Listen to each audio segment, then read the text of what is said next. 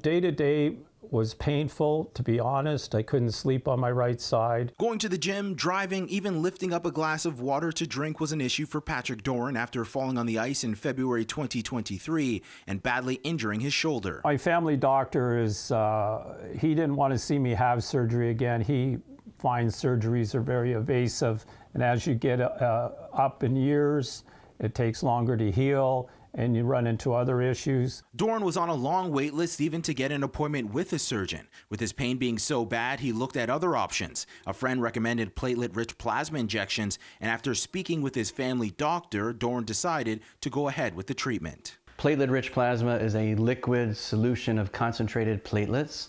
Platelets are small little fragments that normally float around in your blood, and when you get injured, they go to the injury site, they collect, and they start releasing growth factors and signaling chemicals that stimulate the healing response that's responsible to heal everything in our body. Dr. Smith works at a Mississauga clinic that offers PRP injections. The non-invasive procedure uses local anesthetics and an ultrasound machine to inject the patient's own platelets back into their body at the site of an ailment. Dr. Smith says this is a great alternative to surgery for seniors.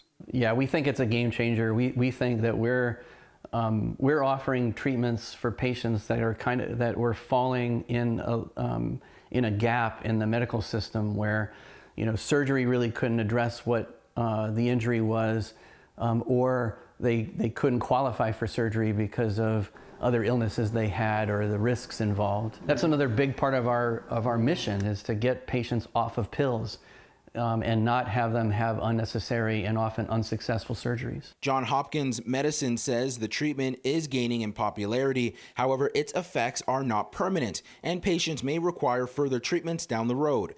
Platelet injections are not covered by OHIP, but Doran says for him, his 2023 procedure was worth it. It was painless, it was quick. Now we're into October of 2024, and I can honestly say I'm 100% with respect to my torn rotator cuff. The Johns Hopkins experts note that the mechanisms behind platelet injections is still not fully understood by scientists.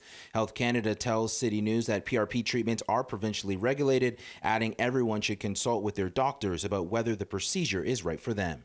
In Mississauga, I'm Brandon Rowe for City News.